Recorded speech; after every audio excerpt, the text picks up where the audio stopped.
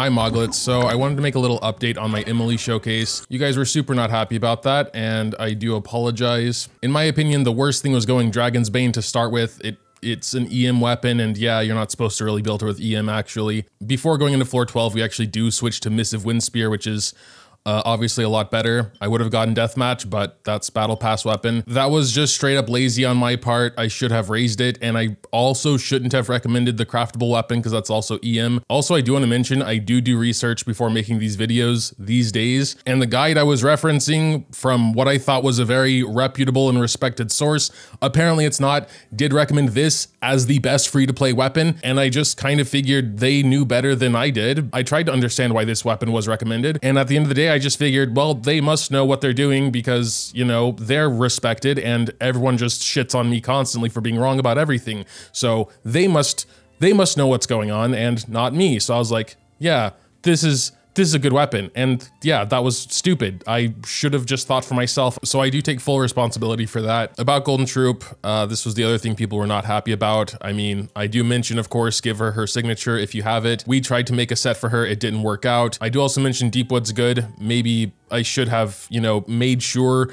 one is specifically worse than the other, and Golden Troupe is worse than Deepwood. I have since compared the two sets, and while yes, Deepwood is overall better, I don't think it's so far off that saying building her in Golden Troupe is a straight up mistake. Like if you have really good Golden Troupe pieces versus, you know, a mediocre Deepwood set, I would still say Golden Troupe can come out on top. Yes, her A1 does not benefit from this. I knew this the entire time. I felt like the extra damage we get from the E-ticks, you know, makes up for the damage we lose from this. Ignoring burst, I think it more or less does. I should have said Deepwood is better, period. I really am trying to not have anything super wrong in my videos. I know that's hard to believe because it seems like every time I do anything, there is something wrong. It's just, especially on these day one reviews, there's really not a lot of, you know, good info out there, and there is, you know, a good amount of bad info as well. I know at the end of the day, it's on me and what I put out there, which is why I am full-heartedly apologizing. And I should have explained more why we're still going Golden Troupe, even though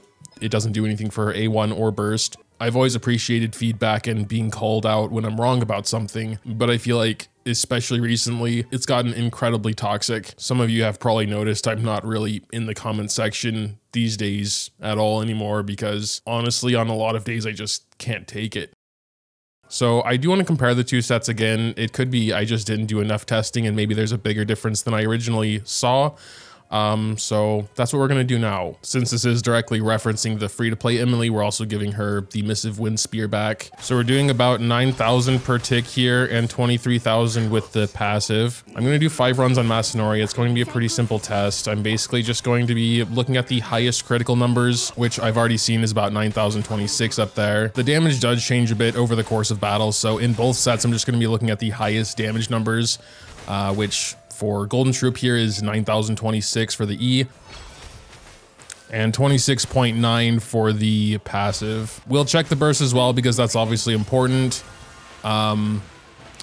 16.8 there. We'll just say per tick. We're gonna switch over to Deepwood now, and I will try my best to keep the stats as close as possible. For reference, we have 2470 attack and 121 crit damage. As far as actual damage numbers go, nothing else really matters. We will have extra Dendro damage, but that's just the benefit of Deepwood set, so I'm not gonna even, you know, care about that. After playing around for a while and actually ending up in 5-piece Deepwood, this is the closest we could get. I don't think we can get closer. We have 27 more attack, which, you know, on top of 2,500 is not going to make a big difference. And we have 0.8% more crit damage, which again is such a tiny difference. I don't think it's going to matter. I already know Deepwood is better. I just want to see more closely by how much. So yeah, we are hitting for about 8,091 now. So with our E, we are losing about 1,000 damage per tick there. I'll fight him a couple more times just to make absolutely sure it is the highest number. We are also doing the exact same thing we were doing with Golden Troupe.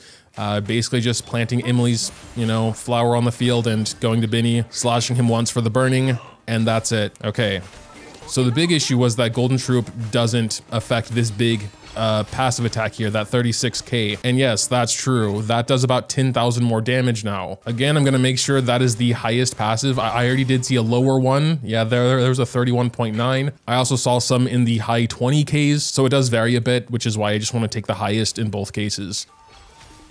36.1, yeah. After several more rotations, that's the highest I can see, so we're gonna go with that. We're gonna go ahead and try her burst now as well. And yeah, those, I did see at least 122k in there, so we'll go with that. So just looking at the numbers, we get 1,000 extra per E, 10,000 less with A1, and about 6k left per hit of her burst, which that's hard to calculate because it depends on if you're an AoE or not. On single target, we hit Masanori like maybe 3 to 4 times. So I'm not trying to argue Golden Troupe is better.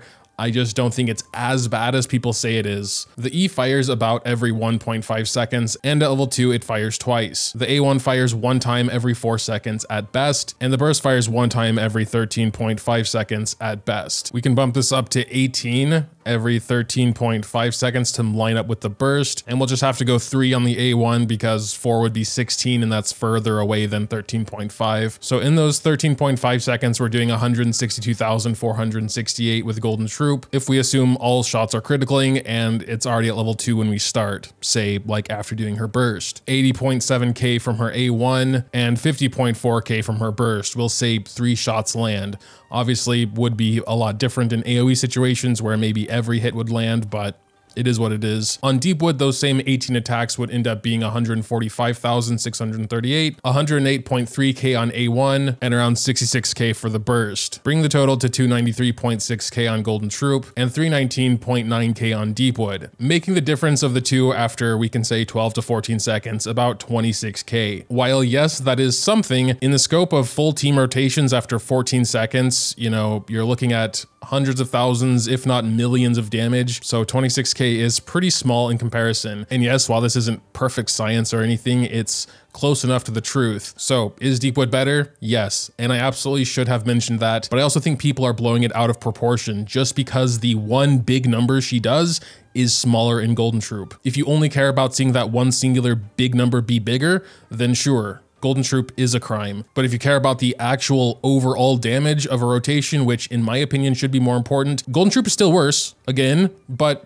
it's not by so much that, you know, I should get shot for it. Maybe her burst on average actually hits 4 times on a single target. It still really won't change that much. Get her signature set if you can. Go Deepwood if you have a good set on it, and go Golden Troupe if you don't have a good Deepwood set. That's what I did and what I should have said in the video. I think it would be kind of cool, probably unrealistic, if you guys could deliver the feedback in a slightly less, you know, bad way. A lot of people were just straightforward and factual about things, and that was cool. But there were, you know, quite a few people not being cool about it at all, being super rude. And yeah, it's the internet. I shouldn't show that it affects me, but at the end of the day, I'm just a guy here, and I would like to read comments more often and stuff, but it makes me feel really bad, honestly.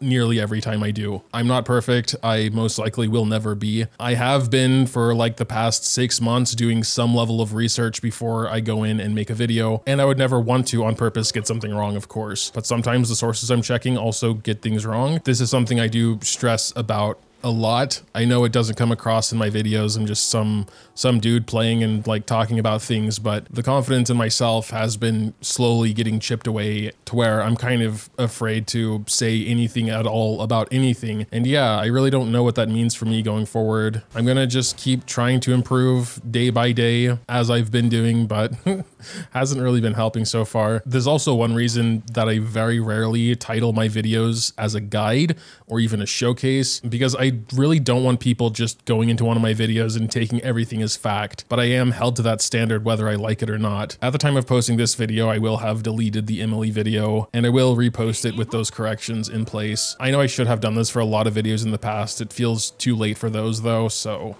I think, you know, better late than never, maybe.